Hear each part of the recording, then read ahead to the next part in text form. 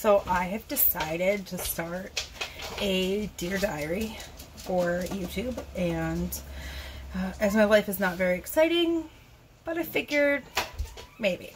So today I was making baked ziti, as you know, it's gonna be dinner time soon, and I was thinking back to my son Connor. He has a job interview today. He's 16. This is going to be his first job if he gets the job. And I'm thinking, like, what kind of things is he gonna buy with his first paycheck? I'm like excited for him to get a paycheck. I mean, he's had money, he gets money. Like a weird shadow. It's so weird. Anyways, looks like there's something on my nose, but there's not. But, you know, he's never had a paycheck, and I'm really excited for him to see where he goes with it. So, as I'm thinking about that, you know, thinking of all the things that he'd buy, because he's still very childlike. He's still very into, like, he's into books, and he's into, like, anime characters, and he still likes Harry Potter. He's 16, you know. But that's what he likes, and so that's what he likes. And I assumed, like, maybe his first paycheck is going to be, like, for 10 hours, and it's not going to be very much, but I'm still excited. I'm excited to see, because I have an older son who's 18 who has not gotten a job yet. But my 16-year-old was like, the second I turn 16, I want a job. And we're like, good, get a job. Like, I will help you, I'll drive you, you know, whatever you need. And anyways, so it got me thinking back to when I was 17 and I got my first real job. Like, I'd done lots of side jobs and part-time jobs, and not really part-time, but like babysitting and nannying, kind of, you know, what high schoolers can do.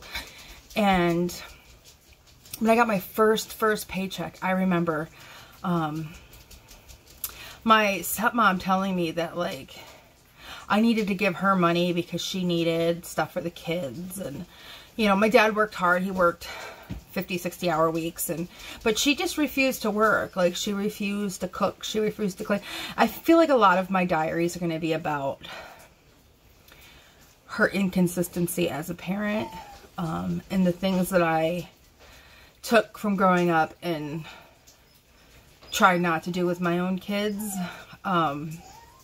But yeah, she was very much into, hey, we need money for this. You know, your dad gave me money this week for this, but we don't have enough, and I need you to give me money. And I did. Like, those are for my siblings. My siblings needed it. Like, the babies need diapers. Sure, yeah. Like, here, I'll give you the money. Like, but in the meantime, the whole time, she's like, you need to help pay for this because the kids need this and that. Your dad doesn't have the money for it.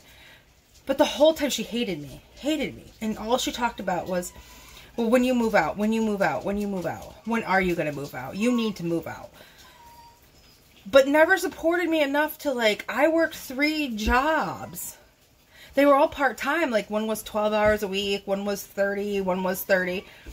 But I worked so much and I barely slept. I was able to sleep like 4 hours a night if I was lucky. But I was 17, 18, and I was like, it's okay. I got this.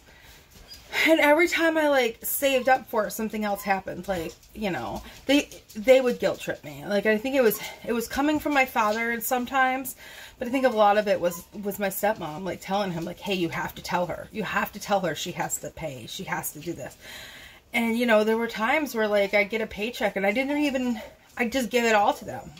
We need groceries. We need this. We need that. Like, I gave them everything I had.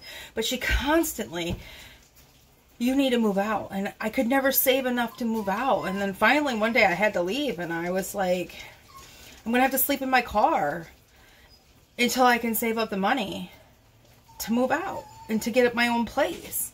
And I mean, that's what it ended up becoming, is like, I'm a 17-and-a-half-year-old kid. I dropped out of high school. I did do that. But I didn't have a really good time in high school either. So I was very much just left to myself in my own head. And that was really hard for me growing up, was anxiety, depression, which, bringing forward to today, like, I try not to impose any of those things. And and it hurts my relationship with my husband because he's their stepfather and he doesn't understand why I don't enforce certain rules, and I don't force them to do this, I don't force them to do that. And I really believe it stems from my upbringing, to where I was the second parent at 12. Like, I had to become the second parent. I was the oldest, and babies just kept getting made. And it was every day after school, you best come home as fast as you can because you need to watch the kids. Because, you know, this is when my stepmom actually did have a job. You know, you can't go to your friend's house this weekend because we both have to work. No, you can't, you know, you can't do this. You can, if you want to see your friends, they have to come here and they have to help you with the kids. And I had a best friend, Carrie, who was, she lived the same life I did, except for she only had one sibling, but her mom was very much, you can't have friends over, you can't go anywhere because you need to be here to watch your brother after school and every weekend, every day. And her mom went out a lot. She drank a lot.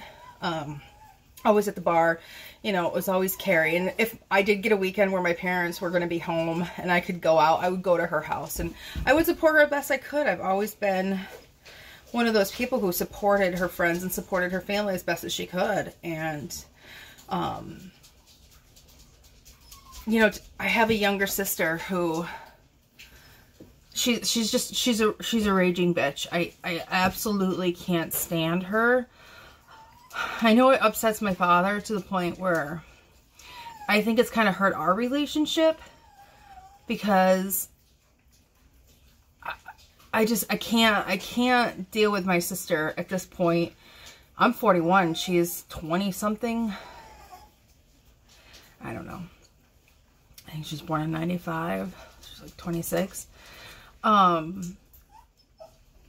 did everything for that child. Like, every day I took care of her. I fed her. I clothed her. I bought her clothes when they didn't fit her. When her shoes were too small, when I was a teenager, I bought them for her. Like, I did so much for this child. And then as she grew up, she expected everything. Like, she wouldn't take what she was given. She demanded more. And I know she got that from her mother. Her mother, and I'm not going to say names, but her mother, she was exactly the same way. Like, she, you know, she was young when she married, or when she didn't even get married, but when she got with my father, she was 18 and he was 36. But, you know, age is just a number. I understand that. I'm 41 and my husband is 29. I mean, age isn't anything, but when you're an 18-year-old, basically kid, because she had a child who was almost 2 at the time, and, you know, and you're given like this 11-year-old and a 10-year-old and a 6-year-old and a 5-year-old. And then, you know, like, you're told, like, hey, you're going to be the stepmom. Like, she never really liked us. It was all about her and her kids, like the kids that she produced. And that was that. Like, hardly did she ever support us in any way. Like, and I'm not even talking monetarily. I'm talking emotionally. And, you know, my dad, he was a hard man. Like, I think he tried. I mean, I see that. I've talked to a lot of other people who say that their fathers were rough and tough growing up, and now, like, if I'd put my feet on the couch growing up, like, I would have been like, get your goddamn feet off my couch. This is not what we do around here, you know. And, you know, when my kids were smaller, they'd go to my dad's house. And at my house, you climb on whatever you want. Like, if you fall off, hopefully you've learned the lesson not to climb on the couch. But they'd go to my dad's house, and they're climbing across the freaking back of the couch and, you know, hanging onto curtains. And I'm thinking to myself, yo, Grandpa's gonna have your ass. And Grandpa's like, oh, no, they're fine. They're fine. And, you know, I guess as these rough and tough Marlboro men get older, they become chill. And I think that's what happened with my dad, is he became chill. I wish he'd been chill when I was a kid, but he wasn't. And I was the oldest daughter. Like, I was the daughter, and then he had boy, and then my little sister. And I think having the girl first kind of threw him for a loop. He really, you know, he's a man's man. He, you know, does manly things. And, you know, I mean, I grew up trying to be you know, a mechanic's daughter. I never really got into cars. Like, I wish I would, now being 41, I really wish I would have gotten into doing car things with my dad, because he moved to Tennessee last year, and it's been really hard not being able to call him and be like, hey Dad, something's wrong with my water, can you come fix it? You know, hey Dad, my brakes are squealing, can you come put on new brakes for me? My husband's tried to learn how to do it, and he's doing good at it, but he's not great. He's trying. Yeah, I just ramble sometimes about the weirdest shit. Like, I'm thinking of paychecks. Connor's first paycheck, and I'm now going over my entire childhood. But I think that's what Dear Diary is going to mostly be about. It's going to be just random things, whatever I think about while making dinner or sitting in bed watching TV or something. Who knows? I guess that's it for right now. I will keep you posted on whether or not Connor got that job. Thumbs up. Okay, we're rolling up to pick up Connor to find out if he got the job. Super exciting. We'll call you later.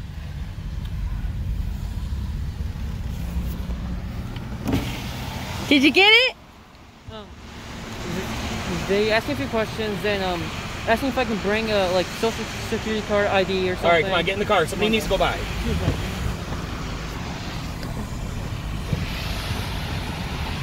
Okay, what did he say?